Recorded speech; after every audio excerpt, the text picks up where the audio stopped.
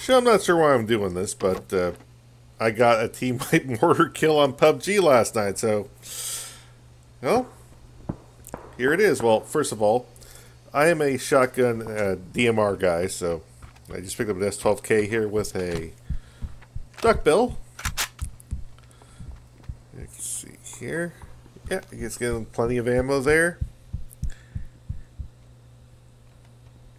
And something I've been doing the last couple of months is every time I see a set of mortars, I grab it, even at the detriment of grenades, heals, etc. So I found a nice little pile of mortar shells with a mortar, and now I'm trying to make room because a level 2 backpack just ain't going to cut it. So I'm just going to go ahead and super boost and grab every single mortar shell I can.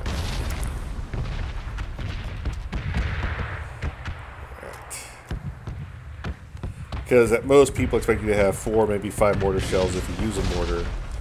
Alright, later on in the game, I found the perfect spot. There we go. Better yet, the house next to me has more mortar shells.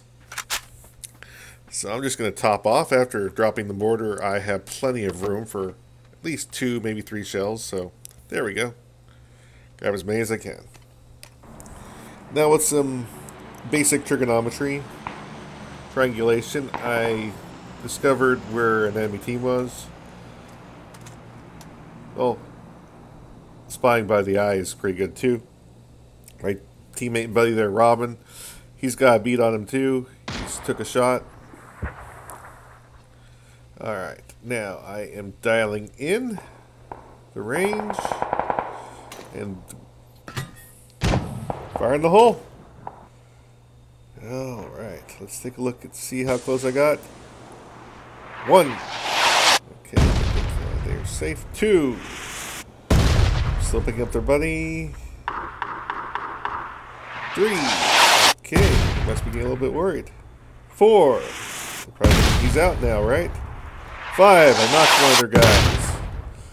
Yep, like I said. Oh, what? The 6th one? 7. Got them all.